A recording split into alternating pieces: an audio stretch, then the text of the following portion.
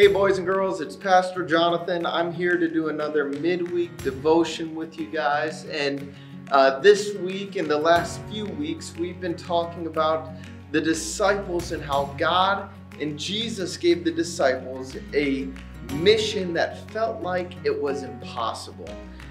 Jesus told the disciples to go out into all the world and spread the good news. That means spread the news about Jesus dying on the cross for our sins, and that they can accept Jesus into their heart and that they'll be saved and be able to go to heaven. And that and to baptize other people. And that's what Jesus was telling the disciples to do, to go out to all the world. And that may seem like it's kind of easy for us because we have the internet, we have a whole bunch of things and a whole bunch of tools that we can use. But back then, they didn't have cell phones, they didn't have TVs, they didn't have computers. So to all the disciples, it felt like it was pretty much impossible. And some people, even me, even feel like when things are impossible, I just get discouraged, I get frustrated, I get confused even. And so the disciples may have felt like things were difficult. But then God gave them a gift.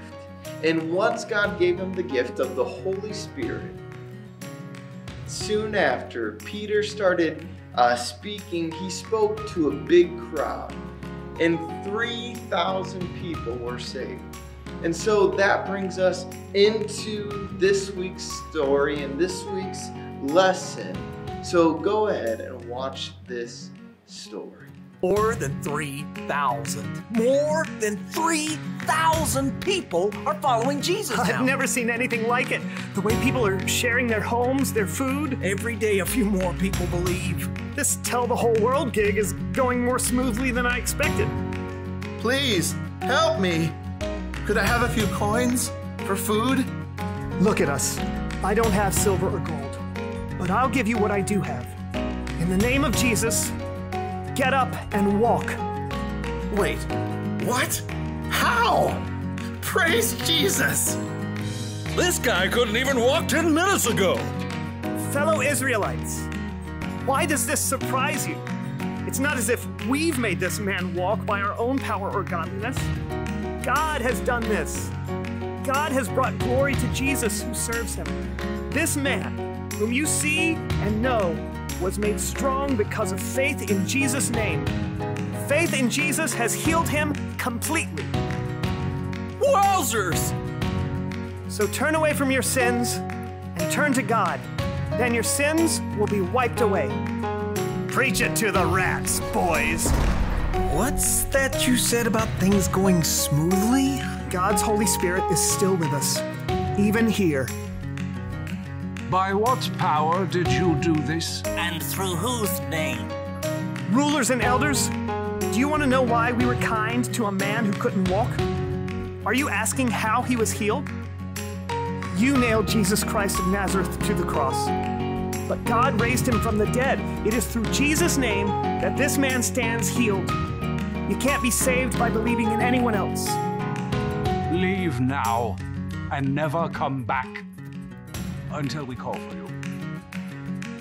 The nerve. These are common men. With no training. So bold. I hate to say it, but... Say what? Well, the way they talk. You can tell they've been with Jesus. But what can we do with them? Everyone in Jerusalem knows they performed a miracle. We can't say it didn't happen. This stops here. It stops now. We give them a warning. Never speak to anyone in Jesus' name again. Ah, yes, that's it. You must never speak to anyone in Jesus' name again. Yes, or else. Which is right from God's point of view? Should we listen to you? Or should we listen to God? You be the judges. There's nothing else we can do. We have to speak about the things we've seen and heard. Just don't do it! Yes!